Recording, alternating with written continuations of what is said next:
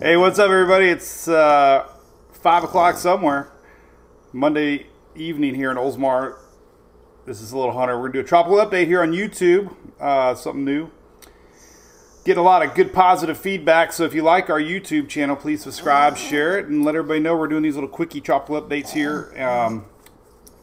And we got something to talk about. We do. If you follow my page, right above me here, we've been talking a lot about this wave in the middle Atlantic, and that's what we're going to talk about right now for the next 5 minutes, I hope. Here's the current 2 p.m. NHC map, and the wave we're talking about is this guy right here. It looks pretty juicy on satellite. The NHC had it marked a couple days ago, and it lost a lot of convection in the last 2 days. It really came back. So we're going to be watching this, and there's a good chance it might be making its way to the Western Atlantic, even down in the Caribbean. We'll have to see. Timing is a week plus. Timing's still the same as it's been all along. It's going to be reaching outer parts of the islands around the 15th, 16th. So that's kind of gives you an idea. The next 4 days at least, this thing will still be approaching the Lesser Antilles. Now this little guy, most models are having it curve up.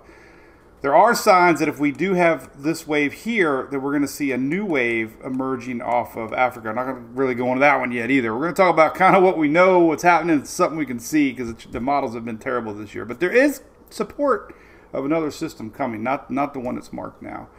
Here's what I'm talking about. This is pretty darn juicy, man. I'm telling you what. There was a lot of dry air and some dusty Saharan air conditions out there. And man, it just overnight, I'm going to show you 2 days ago. This is a current look at the water vapor loop. Like I said, there's other areas out there. I'm just going to focus on this one right now. We're only going to talk about this wave because now it's getting my attention more. But there you go. A lot of moisture. It is battling dry air all around it, but it's hanging on. And the farther west it goes, the better shot it's got at trying to organize. So that's what it looks like right now. Let me show you this one. Now, 2 days ago, this is very interesting to me. 2 days ago. It was right here.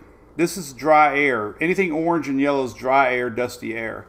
And just 2 days ago, this is the 10th. Look at that. Can't even hardly see it, right? And look what happened in 2 days here. Just moisture came out of nowhere, and then here's where we are today. Boom, right there. This is current. So 2 days it went from no convection to convection. So kind of interesting. Keep an eye on it. You know, things happen fast in the tropics. Doesn't have really good sign of circulation right now. However, it is showing up a little bit. In fact, let me show you that real quick. I didn't have that opened up, but I figured, what the heck? Let's look at that. Lower level circulation here. You can kind of see it spinning. Got a little spinach. 850. Got some spin. 500. Got a little spin trying to develop, and even 250 kind of playing nice. So it's got 500 millibar middle and lower level spin. Very clear here. So that's kind of interesting. This is a current look. But we'll see. We know how the season's been. Some other stuff I want to show you here. Let's take a look at one more look. This is the convection map as the sun goes down. What Brooks and Dunn says, right? As the sun goes down. And there it is. So that's what we're watching. Let's look at some individual model runs. This is what got my attention today to go ahead and start talking about it a little bit more. The latest Euro has been really picking up on it. Every run has been initialized in a little bit more lower pressures. So the afternoon 12Z, this is your tropicaltidbits.com site, the one we use a lot. We love it. This is what we're watching right here. You can see that the pressures are now kind of maintaining to the islands, the 15th. And it kind of rides up through the Caribbean, Western Atlantic here through the weekend, this weekend. And then look what happens. A little chance of some development. And we know all too well when a system gets down into the Western Atlantic, things can happen fast. So, you know, drop of pressure 1,006, 1,003. Nothing to get worked up about, except it's starting to show really good consistency. I've been showing those ensembles a lot, and the ensembles have been very supportive of this. Now the Euro is definitely starting to pick up on it a little bit more going into time. 10 days out, granted. However, this exact same timestamp 10 days from now, if you look at the Canadian model, almost the exact same spot. Let's zoom in a little closer.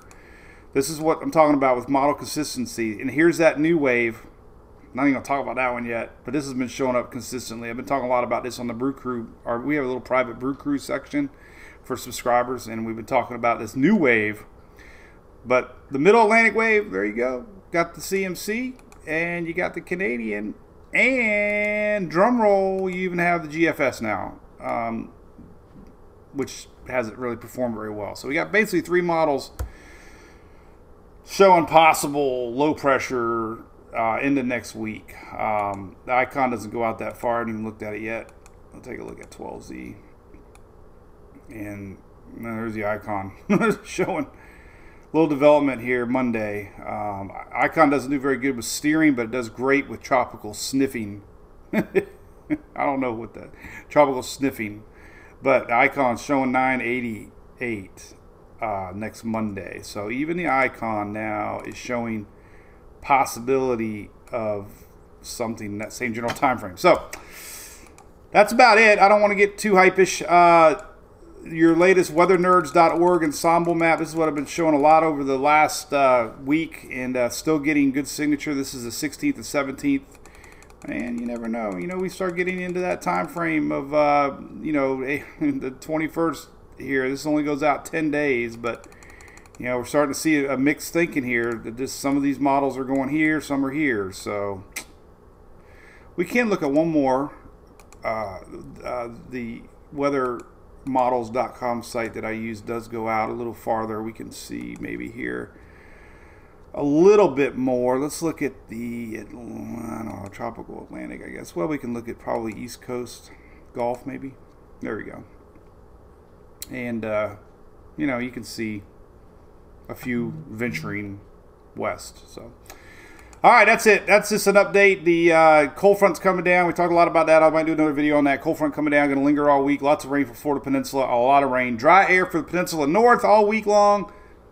Tropics, though, are very interesting. I've been posting. This little guy has been sneaky, and it's starting to look pretty big, juicy, overcoming a lot of obstacles so far. And like I said, that MJO is enhanced. We have this very warm ocean heat content out here. This is how hot the water goes. The MJO is entering a very enhanced stage coming up, and these are all factors that could really help get something going with our system here in about a week plus. So keep it tuned right here to Mike's Weather page. I'm on it as always. Thank you, and hit that subscribe button, and we'll do another one of these tomorrow, maybe tomorrow morning if things really change.